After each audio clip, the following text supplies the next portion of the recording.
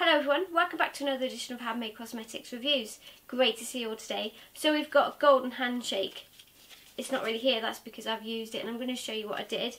Now whilst I was sitting there for 15 minutes with my hands in this goo, I was trying to work out what it smelled like, and something in my mind just made me think of Milky Bath, that bubble bar at the moment, which smells really good, and once I smelled that I couldn't get past it.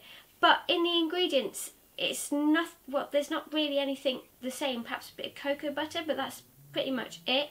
So it's really odd how they smell similar, but I'm pretty sure they do.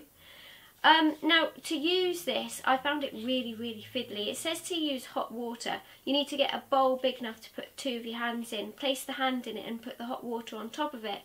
I had to do it twice because the hot water wasn't hot enough, and therefore I had to get a boiling hot kettle to do it.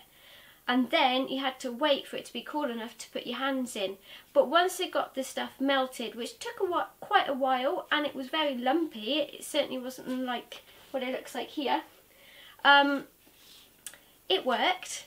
But I must admit, while I was sitting there for 15 minutes thinking there's lots of other things I really could be doing, should be doing even, and my hands don't really feel all that good. It did whilst they were in there. It's very gooey and slimy, but it's quite nice. It was warming too, but my hands are now really dry.